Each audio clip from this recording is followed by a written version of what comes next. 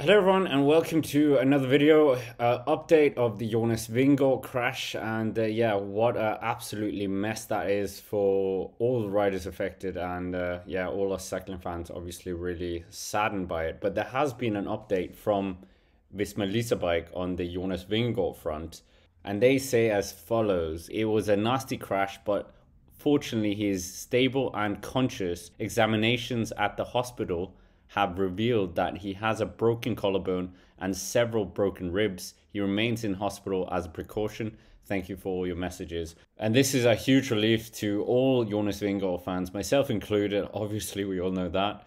And yeah, there were murmurs quickly spiraling out of control of far serious injuries. Of course, broken bones is not something that is, yeah, it's going to take a few weeks for that to recover. And I mean, in terms of broken collarbone, it takes between 6 to 8 weeks without surgery complications, and a fully recovery might be 12 months. They say 6 to 12 months, but Jonas Vingegaard is superhuman in terms of being an absolute amazing specimen. All these riders are, so maybe it could be quicker. In terms of the broken ribs, it's saying at least 6 weeks to heal, and I mean, that combination of collarbones and ribs is not going to make for some great nights of sleep as well. So for Jonas, it's going to be quite, well, I mean, it throws into the question if the Tour de France is even a viable thing this year, and he might just have to go for the Welter. Because you don't, yeah, you don't want him to go in half fit into the Tour de France. But I mean, yeah, at this point, recovery is more important. Glad that he came out of that somewhat. But in terms of the other riders as well, Remco broken collarbone as well. Jay Vine, who was also caught up in it, UAE announced that he suffered a heavy crash during the race and sustained clavicle and two thoracic spine vertebrae body fractures.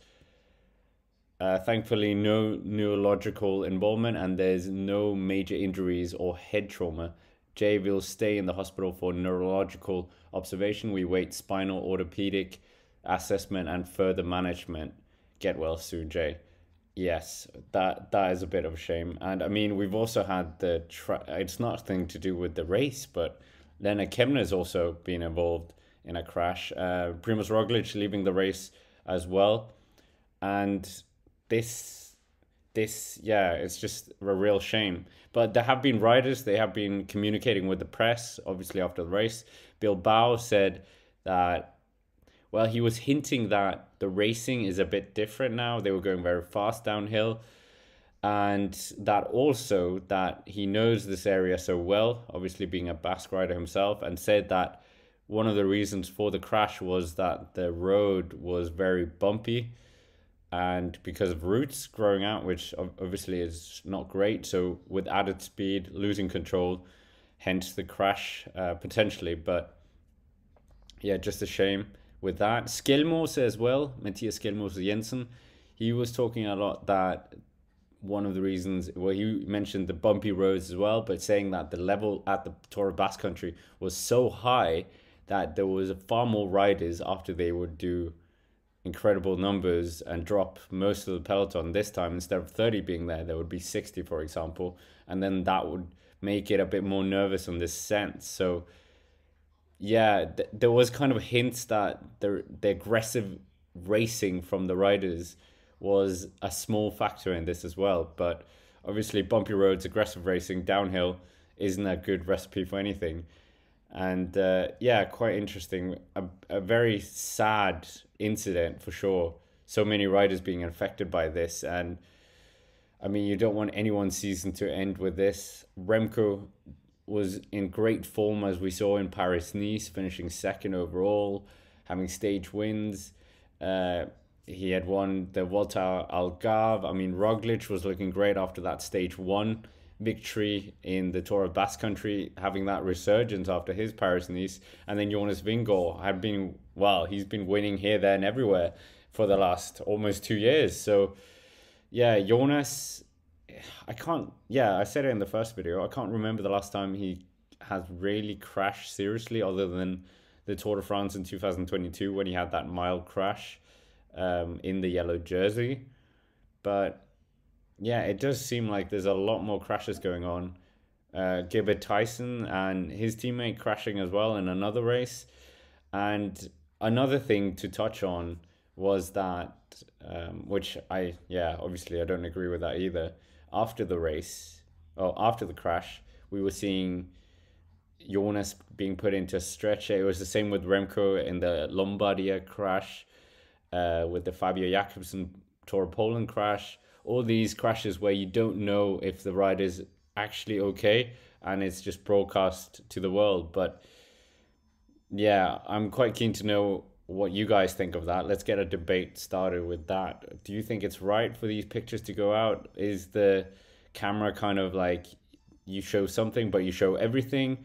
You can't just cherry pick? Is that the nature of the game? I don't know. But in terms of other things as well, we've also, safety has been a massive issue this week, with not only the crashes happening since, well, even the Wout van Aert crash, but also the Arenberg forest sector being changed because of the organizers, and I think Adam Hansen as well, they want to make it safer, and many people, including Mathieu van der Poel, has been against this. But I mean, yeah, I don't know. I really don't know.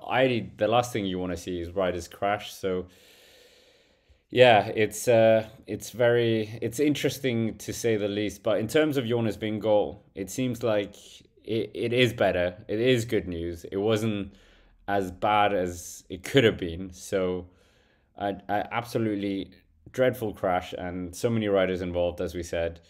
And yeah, I'm not gonna blame anyone. And yeah, calls for people to get sacked or whatever, and I don't think that is a good way to do. But yeah, Bilbao as well said that they had changed, the organizers had made changes to limit the number of narrow roads in the race. So I mean, at least the organizers were trying to do something. And bumpy roads, descent, aggressive racing, it's a mean cocktail. But yeah, that's basically it for this video. Make sure to hit the like button, subscribe to the channel, and please do get involved in the chat down below. I'm really interested in this. There's some really good discussion points from the first video as well. And thank you to everyone who updated us all on things that I missed out. But yeah, with that, thank you very much for watching, and I will see you around.